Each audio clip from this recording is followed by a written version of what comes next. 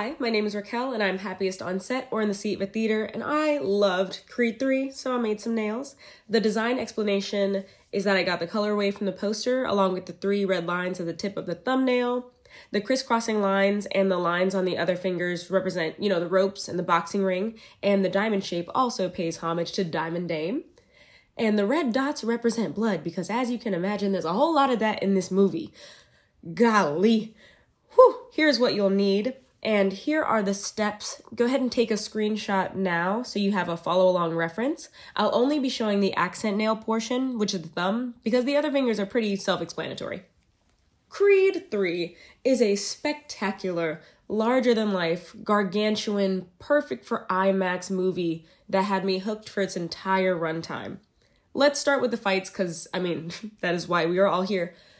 Tell me why I was safe and sound, wrapped up snugly in my movie theater blanket, but during the fight scenes, I was bobbing and weaving and jumping like I was in the ring. Yo, the sound design and the cinematography in these sequences just suck you in and do not let you go. You can't help but flinch. You can't help but duck down when you see a punch coming, and the use of slow-mo just makes those punches hit even harder. There's one sequence that reminds me a lot of a Mortal Kombat kill, and it is brutal and exquisite. The choice to film this movie with an IMAX camera, yes, very rarely do I watch an IMAX movie and I'm like, yes, this is necessary. It needed to be this big. But for this story, for Creed 3, it needed to be this big. So please see it on the largest screen you can if, physically possible. I have the AMC A-list, so I will be seeing it again on IMAX. Also, shout out AMC A-list. For under $25 a month, you can watch 3 movies a week. And it includes like Dolby and IMAX, and I'm not even sponsored. I just absolutely love the AMC A-list because, I'm probably one of the reasons MoviePass went down because I went to the movie so often. Anyway, hey, you know what? If they need a sponsor, hit a girl up. Jonathan Majors. Now knowing what a powerhouse actor he is, I knew that he would absolutely nail the underdog with a chip on his shoulder and warpath ahead of him role well, exceptionally well. But I didn't expect him to be the comedic relief of this movie, too. He is so funny in this. His facial expressions, his reactions, his timing. If I was laughing during this movie, 9 times out of 10, it was because of him. His emotional performance is so crisp and nuanced, but he really tops it off. He really puts a cherry on top with his facial expressions and comedic timing. I was like, God, this man's a genius. He could just tell whole stories with his eyes or just the way he looks at a certain direction, a certain body part in the fight. He was my favorite performance in this movie by far. Wow. Of course, the little baby girl that Michael B. Jordan and Tessa Thompson have she's so cute. She was also another really great comedic performance in this movie. She is such a little sweetheart. She is so cute. And when she signs, I just love seeing that in the theaters. It's so necessary. I love seeing ASL in TV, in theaters. Mwah, she was so freaking cute. Also, another great thing was seeing Black opulence in the theater because their house, honey, oh my God, their house is nuts. And it's refreshing to see it not treated as like, oh wow, look where we are. But it's like, nah, this is just my kitchen, whatever. Yeah, when the doorbell rings, lights flash, like, we got help in here. You know what I mean?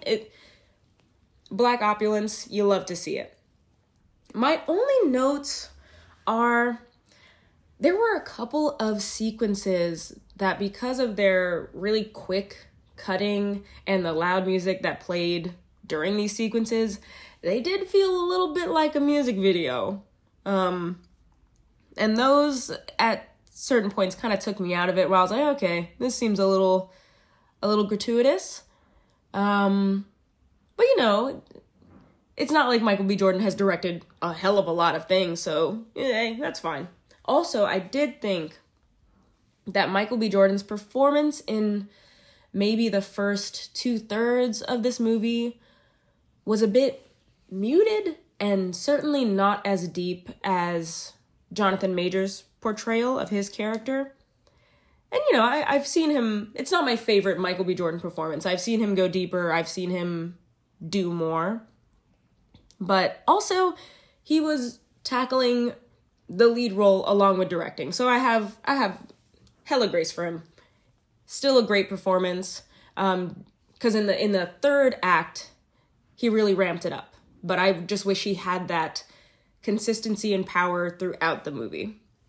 Yo, the little boy that they found to play Baby Adonis. Yo, that boy's face shape and the way he holds his mouth, absolutely exactly like Michael B. Jordan. That was a great casting choice, because that little boy really did look like him.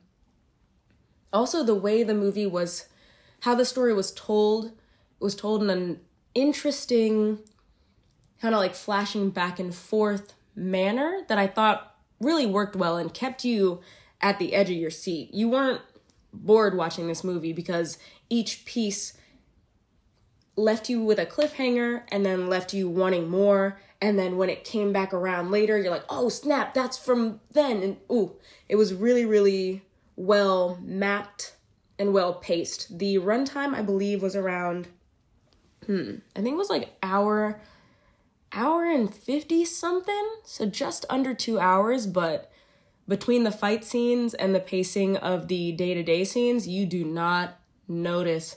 It flies by. I saw this movie after work at a crisp 10 p.m. in Burbank, and I was awake and engaged for the entire movie. It was really, really something. I can't wait to see it again. It's one of those movies that, you want to show somebody, because now that you know when certain punches are coming, you're just like, just wait.